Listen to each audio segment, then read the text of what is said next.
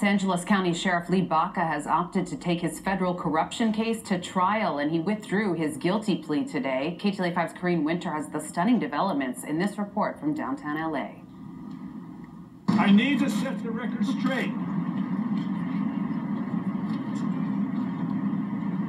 about me and the Los Angeles County Sheriff's Department on misleading aspects of the federal investigation. Defiant words from disgraced former LA County Sheriff Lee Baca following a move by his attorneys to take his case to trial. The 74-year-old initially pleaded guilty to his role in a massive jail corruption scandal where he admitted to lying to authorities during a federal probe on alleged inmate abuse by deputies. Now he's withdrawing that plea when he says he only agreed to avoid a lengthy trial and to spare his family the heartache.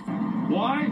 I made this decision due to untruthful comments about my actions made by the court and the U.S. Attorney's Office that are contradicted by evidence in this case.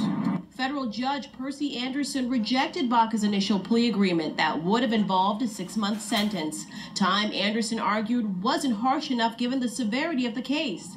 Instead of gambling with a longer sentence, the judge was sure to hand down, with Baca facing a maximum 5 years behind bars. His legal team chose to take this case to trial. He's really in a fight for his life at this point. Baca's attorneys had argued due to his Alzheimer's disease, he's reportedly in the early stages, he shouldn't have to serve time in prison, but added their client's mental state now and during the federal probe will be a crucial factor in the upcoming trial that they're confident they'll win. In a progressive neurological disease, that he is going to have accelerated periods where his physical and mental capabilities are going to diminish. Corrine Winter, KTLA 5 News.